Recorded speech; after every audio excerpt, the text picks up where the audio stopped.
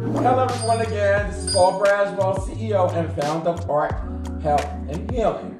Today's episode features another art, home, and healing visit. Today I have Stacy. Stacy here has created with a lovely son, Liam, which you see over there eating his lunch. They created what is called an hand painting. Not finger painting, y'all. Hand painting. Click on that. If you like what we're doing, click like, follow, and share. So, Miss Stacy, this is her first experience with exploring art as a form of education, health, and healing. Because art does have the power to heal. Miss Stacy, would you mind sharing with us your first experience with art so the audience can understand and feel what art can do for them, like it did? So, I'm not a very artistic person. I liked art when I was a kid, but as an adult, I haven't really explored it. But now having a little one of my own, I want to introduce him to all kinds of activities, especially art. So this idea of bringing art in the home, and it's an activity that I can do with my child, and an activity that Mr. Braswell can also do with him, has been an amazing experience. It was more than what I thought it would be.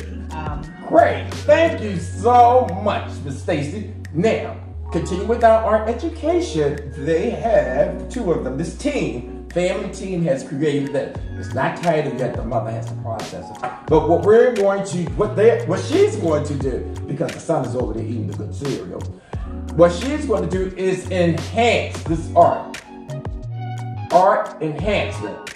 I'm familiar with that term because of my background, and one of my favorite artists, Leroy Campbell, enhanced the Neckbone family.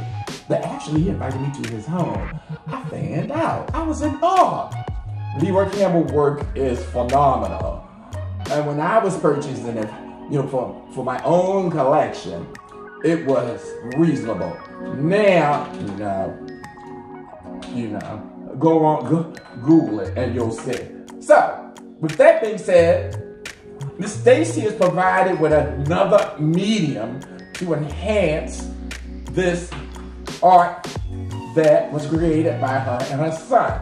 Now, let's explain to the audience what you learned as part of your education by listening to our test. Because I educated her and her son about different types of mediums to be used to create art.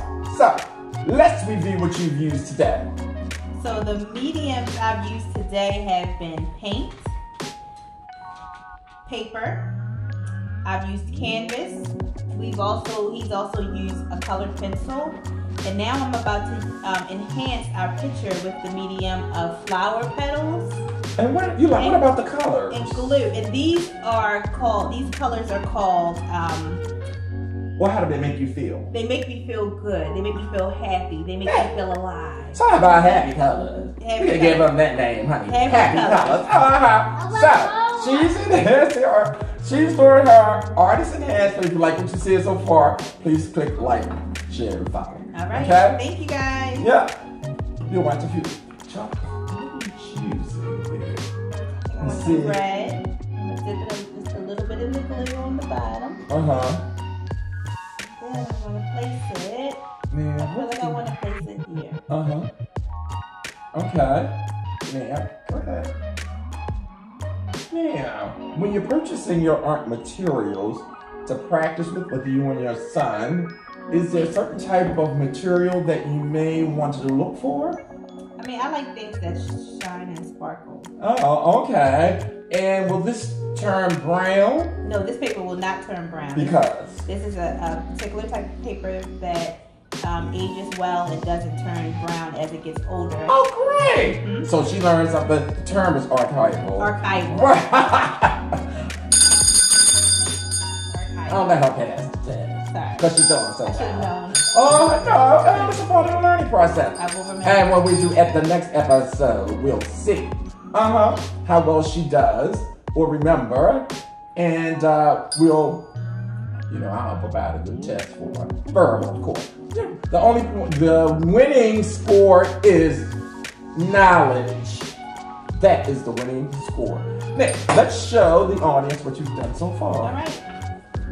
You want to do a little more first? Or I don't want to add too many. Okay. I don't want to take away from the handprints because I love the handprints. See? Such a great So let the audience know when you're done. Okay. And then what we'll do is show you the image that my mother created. So you want to hold it up? Yes. Close so the audience can see. Let me bring it closer. Right here. See? This is what she and her lovely 2-year-old son created. And if you like what she created, please click like and follow. The next part of her education is signing it. So she's going to sign it and date it. Okay, I want to sign it, and my son is left-handed, so I think I'll sign our artwork from here on out. On the oh, he's a lefty. Shout out to the lefties. Okay, so why don't you sign? It's a part of documentation of your artwork. Make sure your artwork is signed and dated for insurance purposes and appraisal, and for estate purposes when value is assessed to the artwork. Okay, so she signed it. It's untitled at the present, but she will be including a title at some point in time. So if you like what we did so far in this episode, please click like, follow, and share.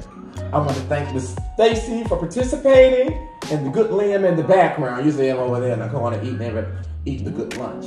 So thank you for joining us, and please look forward. We look forward to seeing you again. Say farewell to everyone. Bye. Bye. Say bye, Liam. Say bye. Bye.